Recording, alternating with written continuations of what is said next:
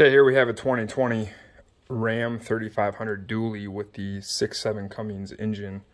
Right now we're doing the crankcase filter, and we're just going to kind of go over the price of the crankcase filter, where you can get it, and what exactly the purpose of this crankcase filter is. So first off, the crankcase filter is not essentially the way I'm going to describe it. It's more like it's a filter that catches blow-by gases. It kind of acts as an oil catch can in a way, where it catches the residual oil and other stuff that bypasses through the engine and just collects it inside a filter. So the new filter is going to look obviously white. It kind of looks like rolls of toilet paper almost inside, and it goes all the way back.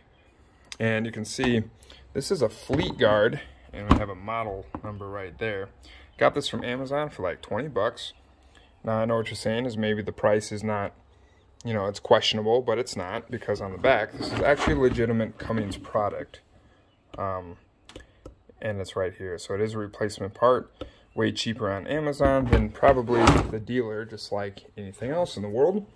And we're just going to throw on a pair of gloves real quick and just look at the old filter real quick so you can see a solid comparison about how important changing this filter out on the top of your motor actually is.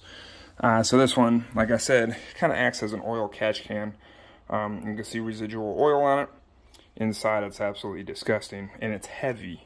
It's got some weight to it. That one being brand new, probably maybe a little less than a pound. This one feels like 2 pounds. It's got a lot of fluid and like a lot of absorbed liquid inside, so this is very, very important to swap out frequently with your diesel engine. So how do we get this off? Well, it's actually very simple. You're going to remove this cover, which is just 4 bolts. And those 4 bolts are located right here at the front. You're going to have one right next to your oil pickup tube. It's going to be right here.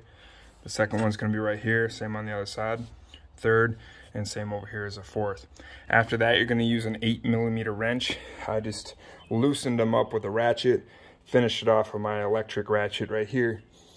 A couple of them are going to be longer bolts, and that's for holding these wires in place right here. So you're going to see these little connectors that just snap on top of the bolts. I think it's kind of dumb that the longer ones are in back like this, because you got the firewall in the way. Use a swivel and a deep socket, usually about 1/4 inch, and you'll be okay. Next, you take off the case. It's right there. I left the sensor plugged in. Just flip it over, not a problem. You want to inspect this seal, make sure this seal is okay. My truck currently has 36,000 miles on it. Still fairly new. This is the first filter swap, and I know it's a little overdue, but it's looking okay. So after that, I'm actually going to wipe down this inside area and just kind of get any dust and debris that was maybe have fallen onto this platform from taking off this cover.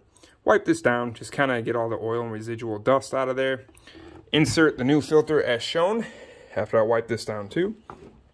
And it's just going to fit. You're going to match the shape. So it's just going to be Fleet Guard with the Cummins up. And it's just going to sit, and you're going to give it a nice press until these bottom valves right here with these O-rings, make sure you have the O-rings, snap right into place in those slotted holes. And after that, you're going to reseal the engine, cover it up, bolt everything back down. Do not over tighten, because you're going to be doing this frequently if you put a lot of miles on your truck. I use this for commercial purposes, so I will be doing this quite often. Once this is all sealed up, you are all done. Hope this helps anybody that needed it. Just minor things to look out for. Like I said, this is an Amazon filter. I got it on Amazon for like 20 bucks. It's a Fleet Guard. I'm not going to go to the dealership and pay 150 for it. You know, it's obviously a Cummins filter. It's right here, 20 bucks. You know, same with this. Same with the air filter. They want like 60 bucks for the air filter. It's a Wix air filter that comes with the truck anyway. Go online, I can get 3 Wix air filters for 20 bucks. Or not 20 bucks, 60 bucks. 3 of them come in the mail for the price of 1. You're good for 60,000 miles. So just, you know, just things to think about and look out for. So far, we'll see how this one works. It's just an OEM replacement. It looks nice and clean, good to go. And that's it. So I hope that helps.